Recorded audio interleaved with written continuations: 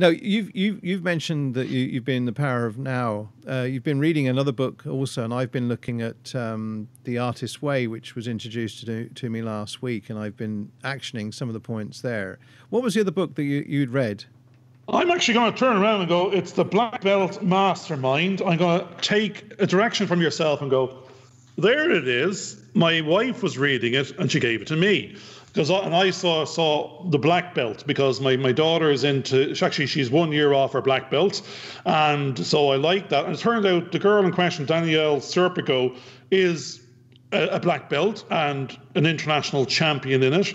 And she's applied what she's learned from the rigors and professionalism and practices of martial arts and wrapped it around business speak and psychology to do her version of using actually neuralistic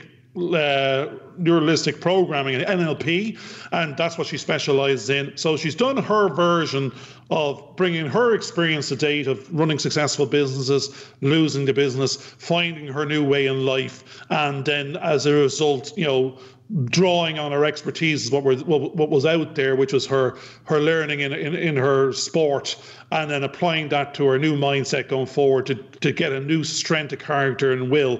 So that's an awful lot more than what I thought I got out of it.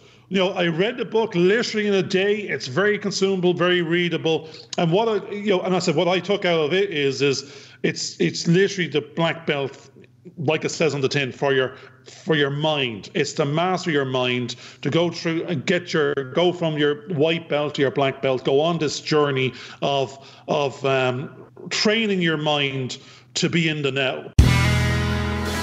Do what it says on the tin and follow and share.